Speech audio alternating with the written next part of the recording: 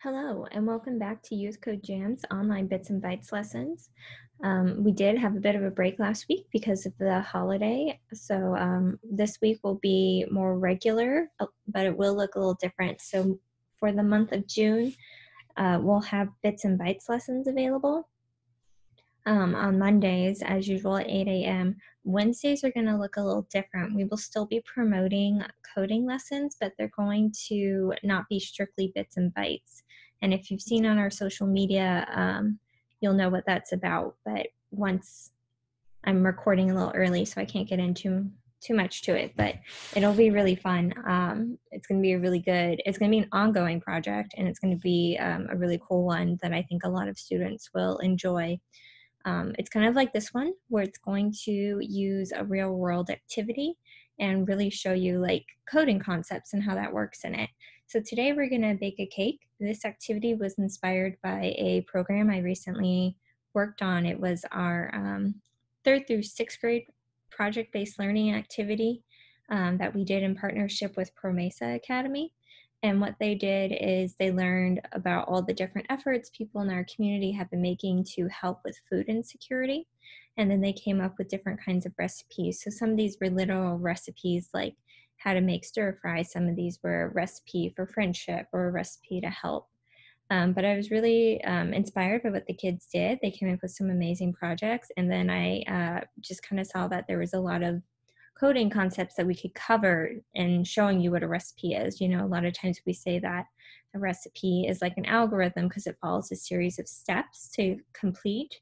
And so does a program. It goes through a series of steps to finish.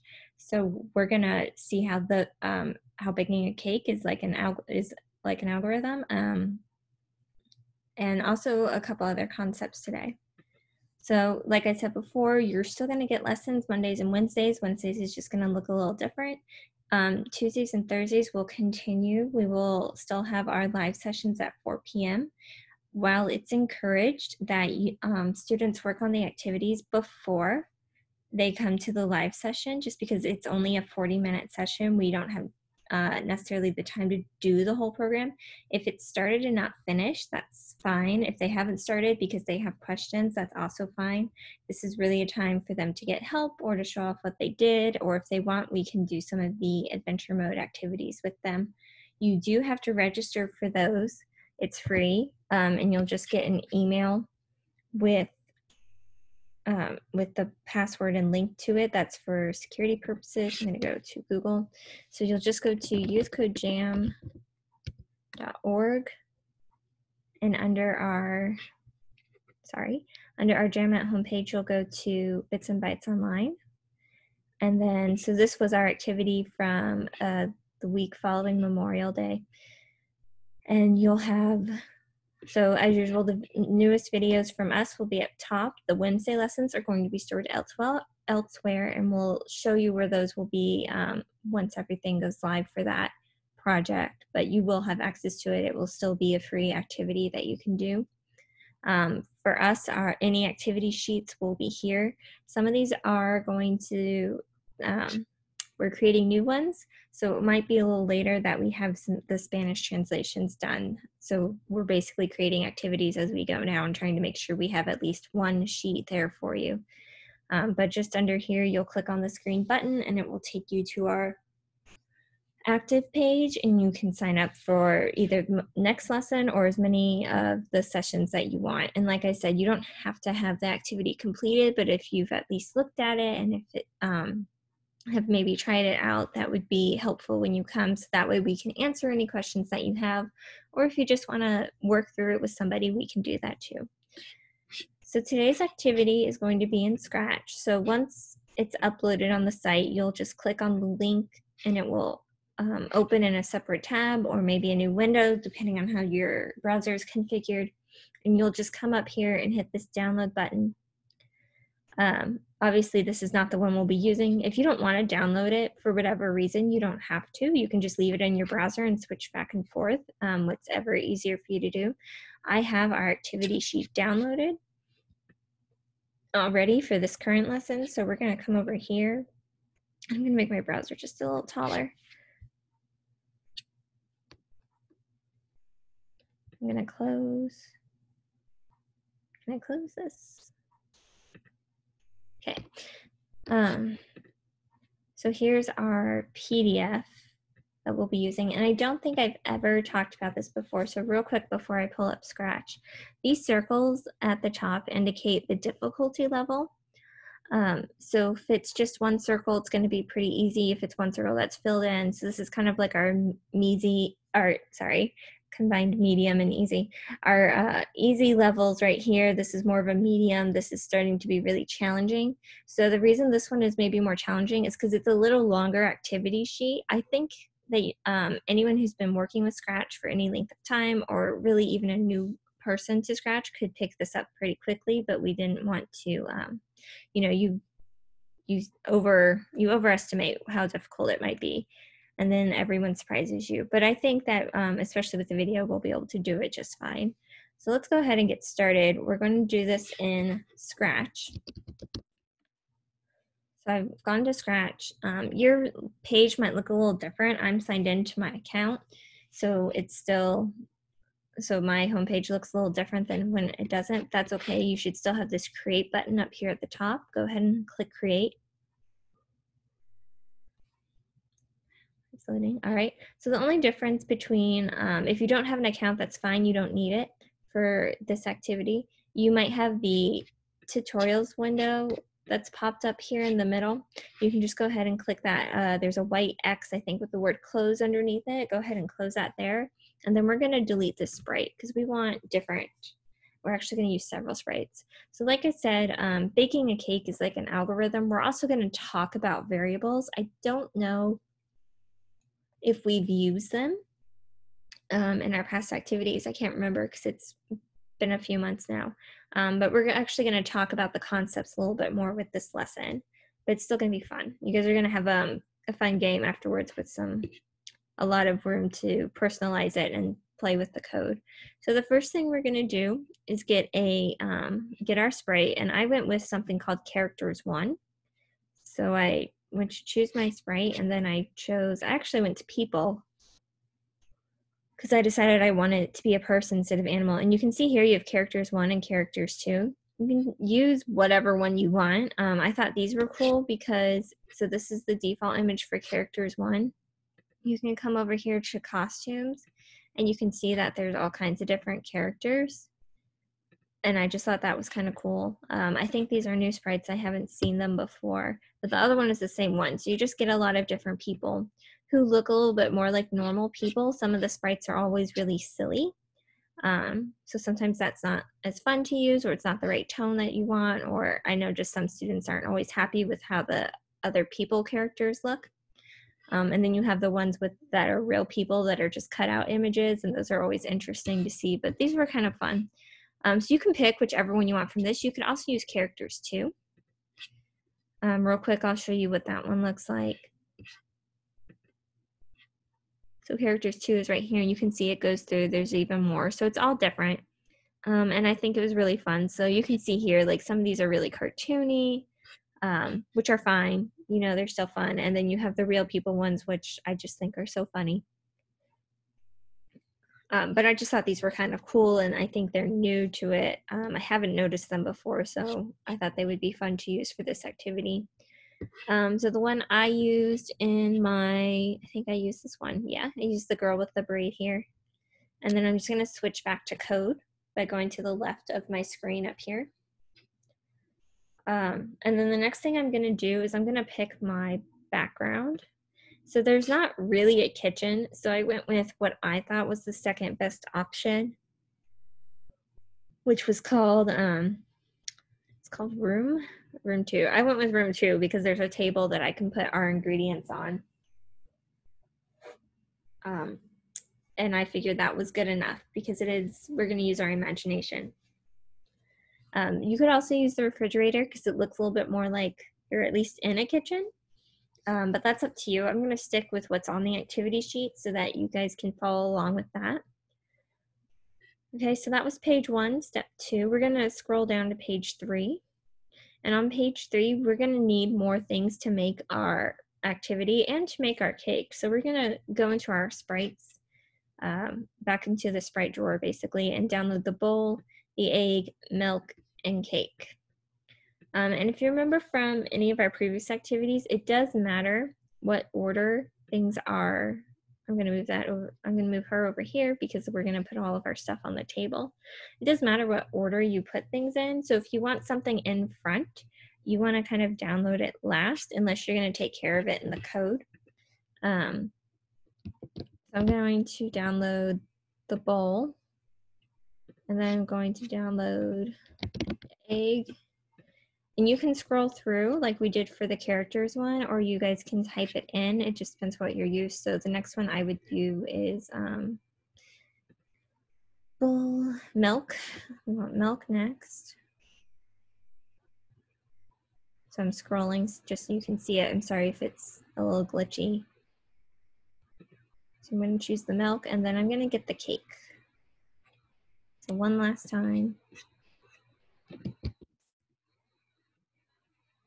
Okay, so, and you can see I kind of organized it over here on our table a little bit. So I'm going to do that again. And actually, I probably should have had the bowl come last there. So that should move it. Yeah, you see how I moved the thumbnail to the end here? That put that on the top layer of my scene. But we're gonna put the cake back there. I'm going to put the bowl right in front. And it's very important at this step that you don't put the egg and the milk right next to each other. Kind of put them, give them some space. So if you can tell here that I've left them on opposite sides of the table. That looks cluttered. It won't look so cluttered in a minute. So let's go back to our activity sheet. We're on step 4. So we're going to do, the first thing we're going to do is we're going to apply some code to the cake. So what we don't want is the cake to be visible at the start of the program because it shouldn't exist yet. We haven't gathered our ingredients. We haven't cooked it. It shouldn't be there. So we're going to hide it when the program starts. And we're going to do that by going back into our program, going to the events drawer on the left, and clicking events and grabbing the when green flag clicked block. And then we're going to go to the looks drawer and grab the hide block so that it's hidden when the program starts, but it's still a part of the program. So now if I hit the green flag, ooh, I did that on the wrong one. So I'm going to delete that. Whoops. And then I'm going to come back to, if you come to your sprites panel, make sure bowl is there and click the show so that it's visible. I forgot this step. Make sure the cake is your active sprite. So you click on the cake in the sprite panel and it should have the blue outline on it with the trash can. And now I'm just going to grab the hide since I'm in the looks drawer. Now we'll add that code with the when green flag click and hide. So now the cake is hidden. So that was an easy start. Now we're going to go to characters 1 and we're going to grab another when green flag clicked. And this code is all going to be about setup for the most part. So we're just getting things into existence and into place. There will be some accounting for changes, but not too much. So in step 5, we have the characters. Right now we're going to create 2 variables, and we're going to use the variables to count the number of eggs and milk that we collect, that we gather. So when you're working with a recipe, especially baking, you have very specified amounts of ingredients that you would use. So you might use, let's think about macaroni and cheese. You might use half a cup of milk and then half a stick of butter, which is 4 tablespoons of butter. So you need to have that exact amount or your food's going to be off. And sometimes it's off just a little bit and it's fine. And sometimes it's off and it's a disaster. So it's very important that we follow the recipe. And in order to kind of replicate that in code, we're going to keep track of that like with the variables. So a variable, if you haven't learned before, is just, object is not the right word. It's a variable is a representation of something. So in this case, we're representing our amounts of ingredients. You could also use it to represent, a common example in coding is kind of like a bank account. So you can use it to represent somebody's expenses and then have their income, and you would just have that variable. And then what variables allow you to do is update and change the values, instead of just having a hard-coded value that you can't do anything with. So that's why we use variables, is so that we can change things as we work through the program. So to do that, we're going to go back into Scratch, go to the variables drawer on the left side, click make a variable, and it doesn't matter which one you do first. I'm going to do eggs and click OK. And then I'm going to do make a variable again and type milk and click OK. And so now we have our variables. We're going to do our setup part of the program. So when we start, we want our sprite to be on this part of the screen. We don't want them over here, just because it doesn't look nice, and also it's part of the program. We're going to move our sprite back and forth to collect things. So we're going to go to the motion drawer and get the go to X and Y block. And I'm changing the values to -156. So if you notice, I clicked in and the whole thing highlighted, and then I just took my cursor to the end and clicked after that last one. And I'm just going to backspace twice and type 156. So I don't have to retype that whole thing. If you clicked in and started retyping, that's fine. If you're new, the negative sign is up on your keyboard next to the 0. So it's between the 0 and the key with the plus and equal sign on it. It has 2 little lines on it. That will give you your minus sign. And then I'm going to do the same in Y. So if you see I clicked in once the whole thing is highlighted, I'm going to click after the 9 and hit backspace and type a 3. So that's going to position my sprite over here at the left side of my screen. And that was pretty close. It just moved her up a little bit. And then next, we're going to go to the variables drawer and make sure our variables are always start at 0. So we're going to grab this set block here. And then we're going to grab another one. And you can see it defaults to eggs. That's because that's the first one we made. We're just going to use the drop down arrow here and click on milk. So when we start the program, no matter what we did before, it will always start at 0, and our character will always start in this position. The next thing we're going to do is we're going to go to our control drawer, and we're going to get a forever loop. So the reason we're using a forever loop, I know you've seen, control. I know you've probably done other activities where the forever loop, it just means it doesn't end, right? It continues till the end of the program. The reason we're doing that here is because if we don't, we can only collect something one time in the program. So we'll start the program, and if we don't do anything, we won't be able to collect it. So this forever loop allows us to collect things multiple times and to move around our screen, and not just do it once when the program starts. So if we put all of the code that we're going to put in here outside of the forever loop, nothing would work. So the forever loop allows us to do things over and over again as the program runs. And then you just have to hit the stop sign when you want to end your program, or when you reach the end of our program, which we'll see in a bit. So let's scroll on to page 3. Still in the control drawer, we're going to grab 2 if-then statements, and we don't want to use if-then-else because they're they're different situations that are being handled. Also, I can't seem to create it for some reason in this version of Scratch. So we're going to do 2 nested. It's called nested because they're inside a loop already. So this is a nested if statement, and they're just kind of stacked on top of each other. Okay, and now we're going to use an operator to create our condition. So the condition, this is in step 10. So the condition is if it's true or false, depending on how the condition is set up. So normally if it's true, whatever we put in this condition is true, we'll enter the if statement and execute whatever in here, complete whatever code's in there. If it's false, it will go to the next block of code. Sometimes that's reverse, and if everything's false, then you want to execute. But the default is normally, for most programs that I've seen, it's been if something's true, we're doing this. If it's false, we're either not or we're ending our loop. So we're going to go to our operators drawer, and we're going to use the AND operator. And what this one does is that both of the conditions we put on either side of here, you see, so we inserted that into the first kind of plugin spot. And then we have 2 more. So we're going to have 2 situations that have to be true in order to do the code here. So what we're going to have be true on the first side is we're going to go to we're on step 11 now. We're going to go to our sensing drawer and use some blocks from there.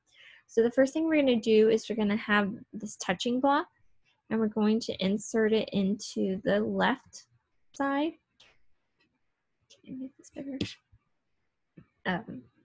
Let's make that a little bigger. And right now it's touching mouse pointer, and then it would execute. We're going to use the drop down and change it to the egg sprite. So if we're touching the egg sprite and something else, we're going to do something. So what this does, so yeah, touching the sprite. And now we're going to do we're going to do this key space pressed. And if you notice how I insert these is that I just kind of bring them, your cursor needs to be close to where the plugin spot is, and it will highlight white when you're holding onto the block, and then you can just release and it will drop in. You can change this to almost whatever key you want. I left this as the space bar. So what's going to happen with this code is that when we're touching the egg and we hit the space key, our number of eggs is going to go up, and something else will happen, which you'll see in a second.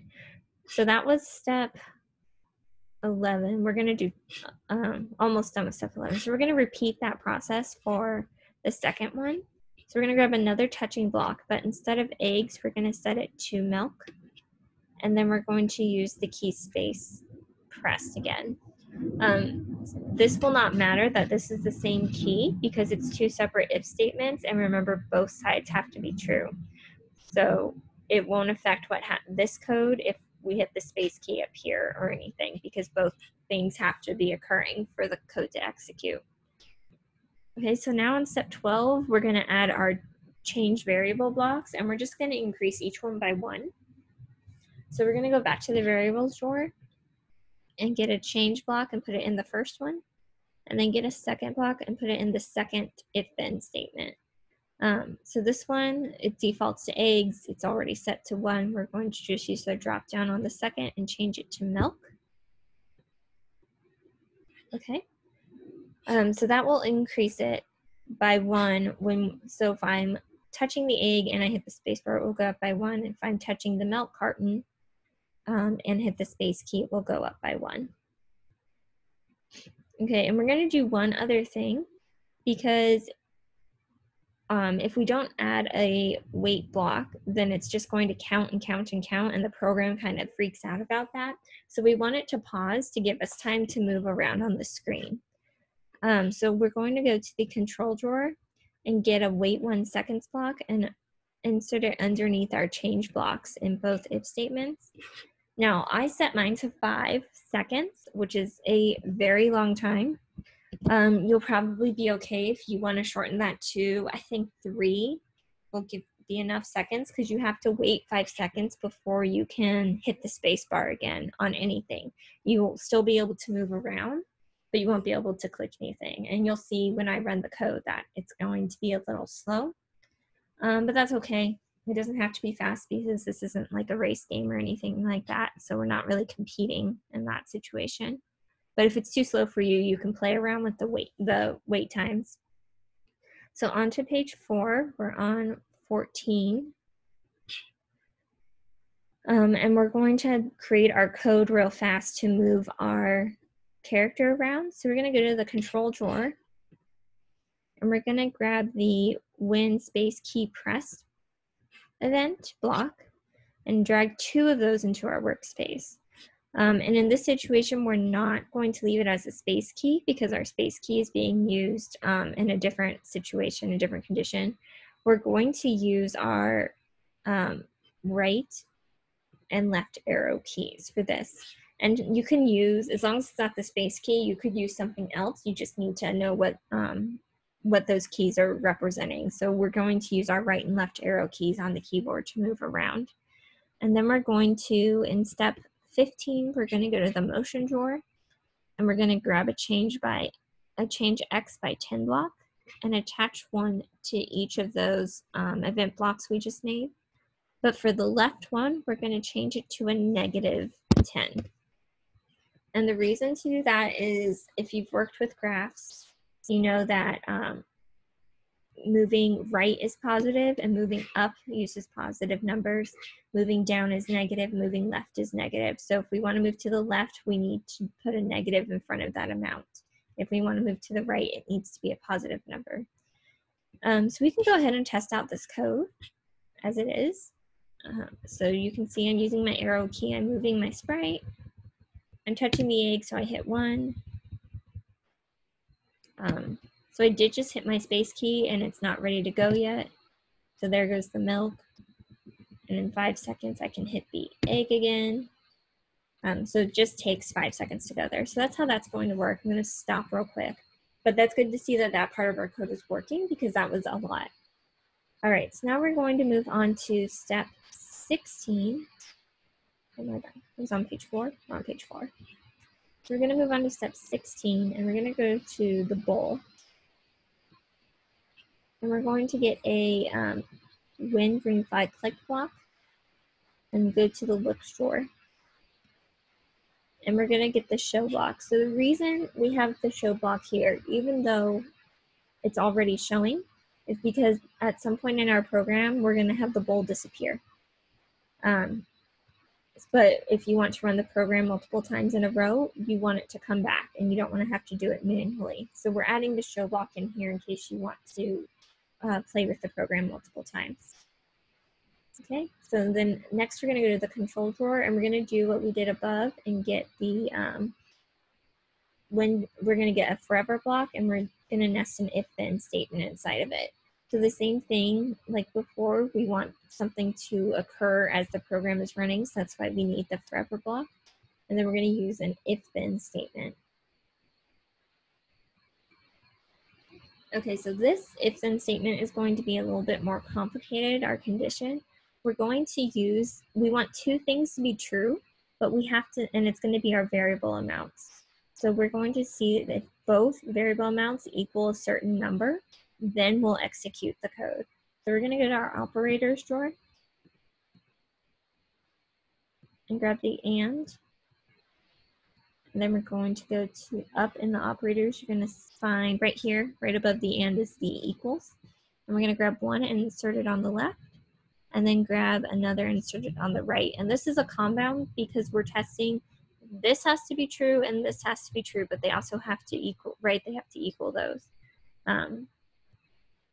Conditional statements can get very complex. You can have a lot in a row, but Scratch is pretty limited in what it can do, so ours won't get too complex. So that was step 18. Now we're going to go to 19 and we're going to use our eggs and milk variables and say how much we want of them. So we're going to go to the variables drawer and grab this eggs bubble and insert it into the first block. I'm going to change that 50 to 2. You could do whatever you want number-wise for this. You just need to make sure that your numbers match up in a later spot in the code. I think we use it again, I'm not sure. 2 is a reasonable amount of eggs to use, and then we're going to use milk. And I'm going to change it to 1. I don't think you would use more than a cup of milk in a cake if you use milk at all. Depends on your cake. So I kind of went with more realistic numbers, but you can do whatever you want with those. And then moving on to step 20, we're going to add a couple blocks. So we're going to add a repeat block to simulate the mixing. So what this repeat block is going to do is it's going to spin the bowl around, and we're going to pretend we're mixing it. And then the turn block is what does the spinning, but the repeat makes it spin that many times, and it will return to the same position when it's done. Again, that allows you to run the program several times with things looking normal. So go to the control drawer and grab this repeat block, insert it in here, and we're going to click in and change that number to 24. And then in the motion drawer, I use this turn, I guess it's right 15 degrees block. You can use either one. It shouldn't matter too much, and just insert it into our repeat statement. All right. 21, when we're done mixing, we're going to hide the bowl. So that's, remember why we have the show up here. So we're going to go to our looks drawer and grab the hide block. And we're still, notice how I'm still inside the forever block and I'm still inside this if statement. So I haven't left this condition yet. This is all still happening when these variables equal those amounts. Okay, so under the hide block, we're going to send a message to bake because we're done mixing and go ahead and put it in the oven. We're going to pretend we poured it in something. So we're going to go to the, I believe it's events. It's events drawer, and we're going to grab this broadcast message 1 block and insert it under hide. And using the drop down, we're going to change the message to bake. So just like we did with our variables, very similar process. All right, and then 23, we're going to stop this script. So we're done with this. We're cutting it off, but we're not done with the program. So we're going, this is in the control drawer, and we're going to get this stop block and put it underneath broadcast and this script. So that will stop what's going on in here so it can jump to another script of where we're sending the message. And that's important. That's important because if we don't, this kind of gets stuck and hung up and it doesn't know what to do and it tries to repeat this. So this stops all of this from executing. And then we're going to send this bake message to the cake, and that's what's going to make it show. But before that, if we're not careful, so like I said at the beginning, if you collect too many ingredients, it can mess up your cake. So we're going to do something called data validation or error checking, however you want to look at it. And if our variables don't equal 1 or 2, we're going to display an oops error and then stop the program. And then you can restart it and try again. So this is something we don't usually do, but I thought it would be fun. It also helps the code work, and you get to see a little bit more operators. So we're going to make this block of code here. And before we go into it, I'm just going to show you what's going on. So what's happening here is if eggs is greater than 2 or milk is greater than 1, then we're going to display a message saying you have too many ingredients, and then we're going to stop the program. So this stop all stops the entire program.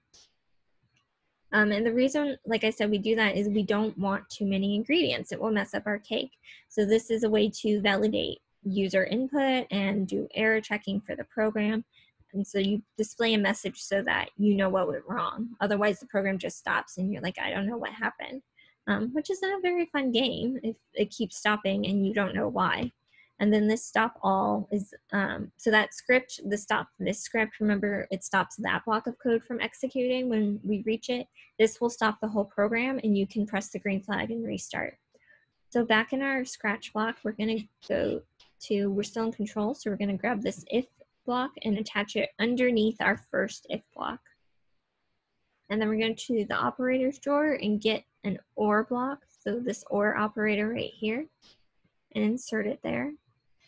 And then before we use equals, we're going to use, this is our greater than block. So we're saying that if the number stored here is greater than the number here, do this. So we're going to grab 2 of those. And then back in our variables, we're going to grab eggs and we're going to put milk. So eggs and milk need to both be on the left side. That's very important here. It didn't matter too much up here. Technically, you could have if 2 equals eggs and if 1 equals milk, and it would be fine. But it does matter here because we want this, if this number is bigger than our testing limit, which is going to be 2, or 1 in the case of milk, then we want to display our error. So technically, because we're putting this on the bowl will be telling us there's an error. I think that's funny, and it will be fine. So we're going to go to our looks drawer and get a say hello for 2 seconds block and insert it in there and just put, whoops, we're going to type in too many ingredients. Yes, I'm sounding out the word. I'm only 80% sure that's the right spelling. And then we're going to go back to the control drawer or the, control drawer and get a stop block. So here's the stop all. Okay, so we're almost done. We just have just 2 more steps to do. So 25, we're going to go to our cake sprite And now we want the cake to be visible, but we only want it to be visible when it receives that baking message. So back in our events drawer, we're going to look for the when I receive. So it might say this message for you, but it will probably say bake. So when I receive bake, so that's the message, we're going to do two things. So in the look drawer, we want to grab a go to front layer. And this is in case you didn't move your sprites around when I did, and that's okay if you didn't, because that's why we're adding this. This ensures that the cake pops up in front of our ingredients and it kind of gets hidden. And then we're going to go and grab this show block. And that's the end of our code. We're going to test it out and see if it works. So go ahead and hit your green flag. So my program was still running from the last time, but now I'm going to hit stop. I'm going to hit the green flag again. Okay, so now it's really restarted. You see my values went to 0. And I'm going over, I'm collecting the egg. I collected, oops, too soon. So this is what I mean about those 5 seconds, is that it takes a while to go. And you can decide, we're spinning and then we show. So that was very simple. There was actually more I thought we could do with this, but the activity sheet was getting really long, and I didn't want you guys to get bored. So let's just go look at our adventure modes real quick.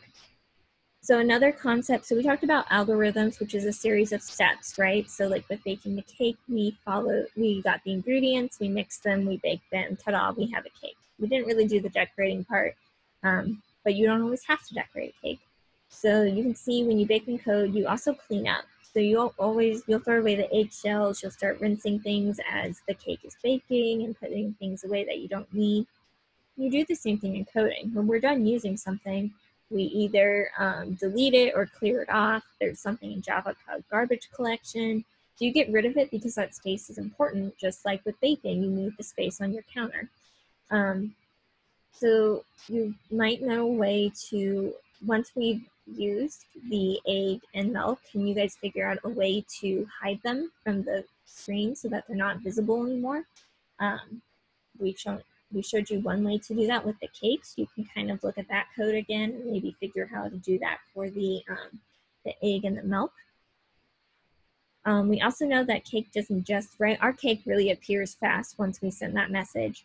So is there a way you can add some fake time to the code so that it maybe has a delay before it shows, between the message being sent and it shows up on the screen? You can also use this as an e-card. You can, if you have an account and this is saved somewhere, you can share it publicly, and then you can send it to somebody's email address or their phone. You can just share the link, and you can add a message telling them happy birthday or congratulations or thank you for whatever you've done for me, or stuff like that. So those are some things you can do there. Other ideas, maybe you can make a kitchen background or add other ingredients. There's lots you can do with this, and I think you were given enough of the basics to really work with it and expand the code. If you want to work on these together, sign up for our live session over here. Remember, go to this green button on our page and you'll be able to sign up there. And if your parents are following us on social media, or if you're old enough to follow us on social media, we announce a lot there, so pay attention to those channels for upcoming news and programs. Other than that, we're done for the day. I hope to see you guys at our live sessions, and I really hope you enjoyed this lesson.